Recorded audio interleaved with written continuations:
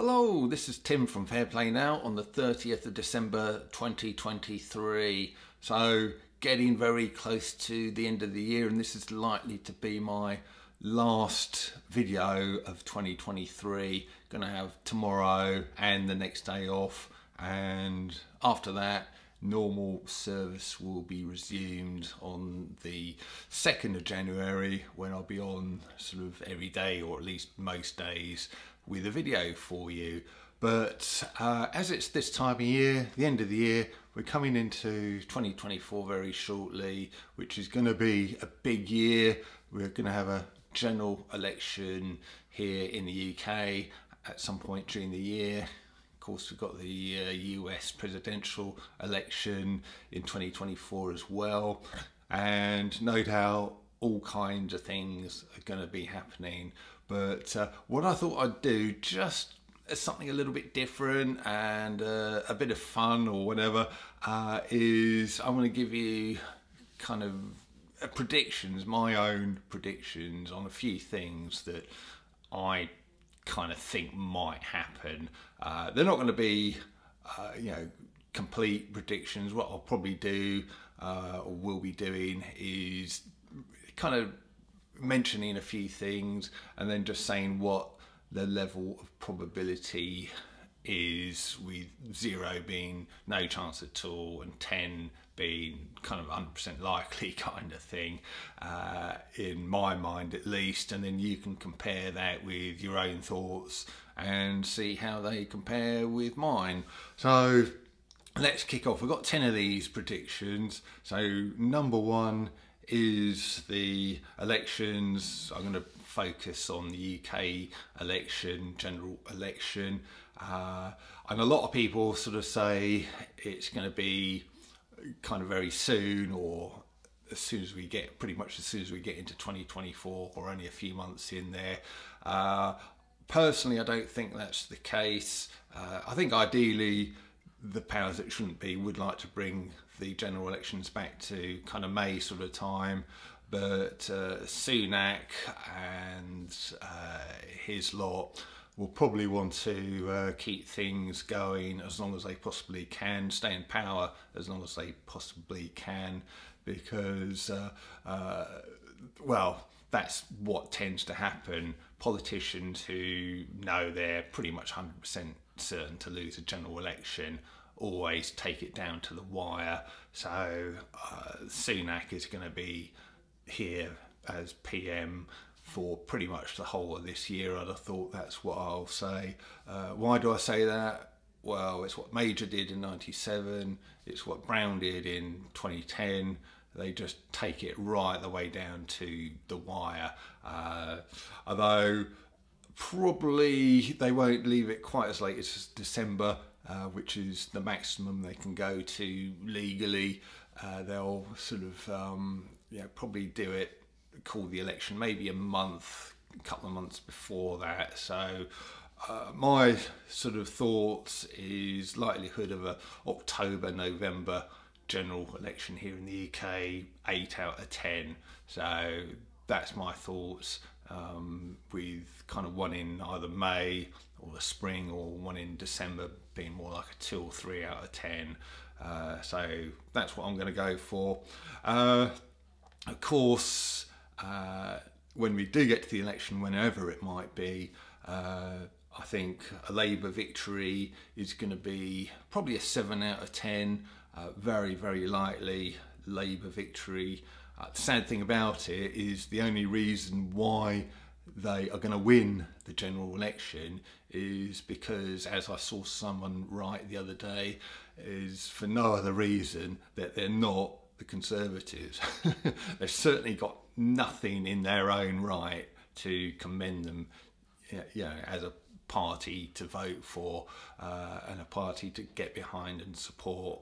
They're just complete and utter idiots, really. Starmer is totally lacking in charisma and any sort of leadership ability. They've proved themselves to be an absolutely awful party of opposition during the last few years, of course.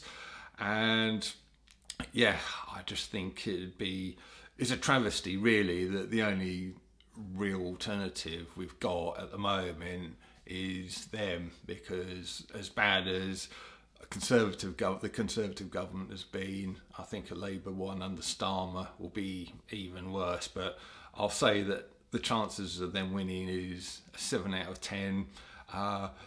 There could be a hung parliament. That's what I'm hoping for.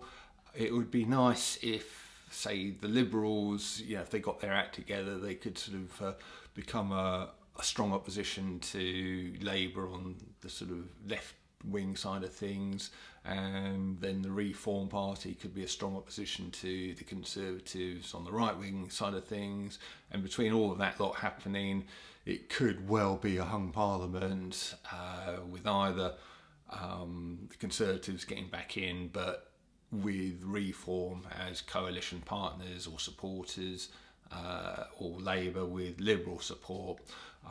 Either way, the main party is going to be sort of held back from doing anything too extreme and stupid, hopefully by the lesser party they've got to go into coalition with.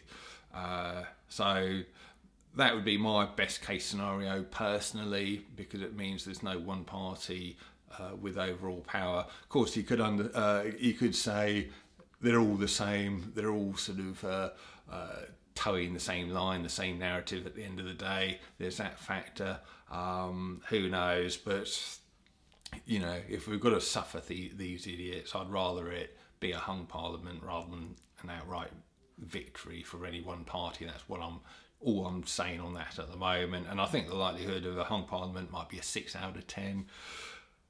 So moving on away from politics and elections, chances of them sort of reigniting the whole Lurgy thing yet again in 2024, I think that's now down to only a 3 out of 10. Of course, they're going to try it, but being successful at it as they were in 2020, I think it's only a 3 out of 10. There's just too many people who now smell a rat about the whole 2020 nonsense, 2021 nonsense, and they just wouldn't have it again, or at least I hope they wouldn't have it again. I think they have tried to reignite things a few times during this year, and it just hasn't flown. And I think as we move forward, that's the chances of anything kind of like that happening again just lessens and lessens. So I'm going to put that down at a 3 out of 10. So my next prediction, number 4, is chances of another PSYOP. Well, that's quite a lot more high. Chances of something, who knows what it might be, but the chances of another PSYOP of some description, probably a 9 out of 10, I would say, knowing what these people are like. Number 5, justice for the Lurgy perpetrators. Sadly, at the moment, I think that's probably only going to be a 2 out of 10. That's one of the biggest bugbears, isn't it?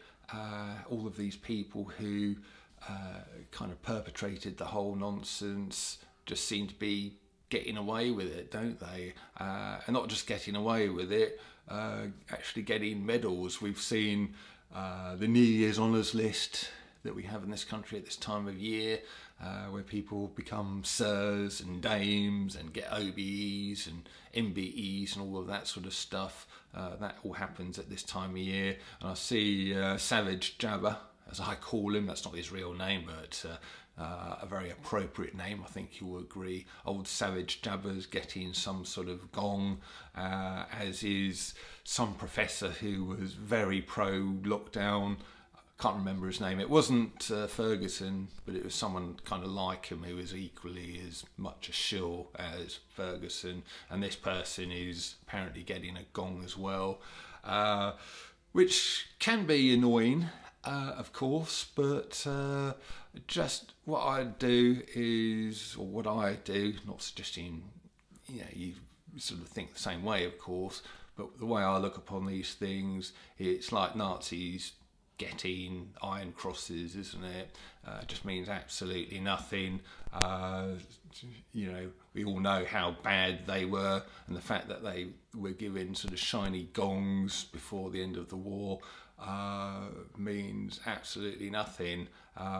Just as a little aside to that, especially if you're sort of German or of German descent, I'm not saying that ordinary brave German soldiers in the war didn't deserve iron crosses. I'm talking about the horrible out and out sort of fascists who got that particular award and probably sort of cheapened it for the proper German soldiers, actually. Just adding that in as a bit of an aside, but overall, you know, it's like fascists getting awards, and that's the way I look upon these people getting these awards now. So might be a way to look at it to prevent yourself getting too irate about the whole thing. That's the way I deal with it anyway. But justice for these lurgy perpetrators in 2024, 2 out of 10. Let's hope as further years go by that those chances grow, at least for some of them. So number 6, chance of the rest of the population waking up to the truth and becoming like us in 2024. Again, probably a disappointing 2 out of 10 on that one.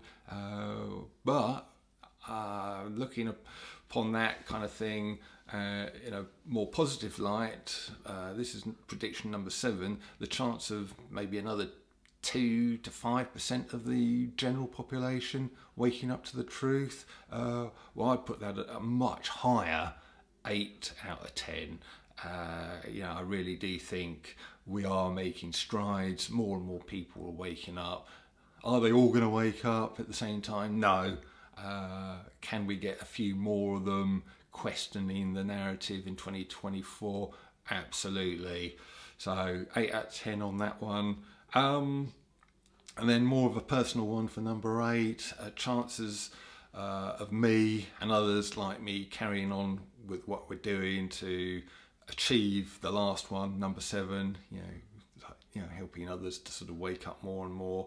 Well, absolutely, 10 out of 10, I'm not going anywhere, and I'm sure people like Lee, Marty, sort of Nigel Watson, and all of the rest of the people who are speaking out, none of us are going anywhere. So the last 2 predictions out of this list of 10 would be chances of things being overall better by the end of 2024 compared to what they are now. Well, I'm going to put that as a 7 out of 10. To be honest with you, 2023 hasn't been a bad year for me at all. It's been a pretty good year, really. I've managed to do a lot, and I can just see positivity happening. I think we've come a long way. Us in the freedom movement, we've come a long way. We've achieved a lot, and I think that's only going to be increasing in 2024. And I know the powers that shouldn't be will be throwing whatever they can at us, but I do genuinely believe, you know me, I'm an optimist after all, and I do think we will be in a better position this time next year than we are now, and I'd put the chances of that at a 7 out of 10. And then conversely, my 10th prediction, chances of us being in a worse position this time next year than we are now, I'll put that at a sort of 3 or maybe a 4 out of 10 at the most. So I'm confident and optimistic that overall things will improve and that things won't go sort of downhill, sort of overall anyway. They might in some areas, but overall I think we will be in a better position than we are now. So yeah, just a little list of my 10 predictions there. Tell me what you think in the comments section below. Would you agree with those? Would you put some of those at sort of a little bit more numbers out of 10 than I did, or would you sort of go lower than I did out of 10? Let me know in the description box below. Do you think I'm sort of more or less on the money there, or do you sort of vastly disagree with me on some of those? I'll be interested in reading your comments, and yeah, like I say, I'm not really going to be making a video tomorrow or New Year's Day unless something really drives me to do so, but in all likelihood I'll be back on the 2nd of February in the brand new year of 2024, and until then I'll leave it. Have a great New Year's Eve, New Year's Day, and I'll talk to you soon. Tim from Fair Play Now, thanks for watching.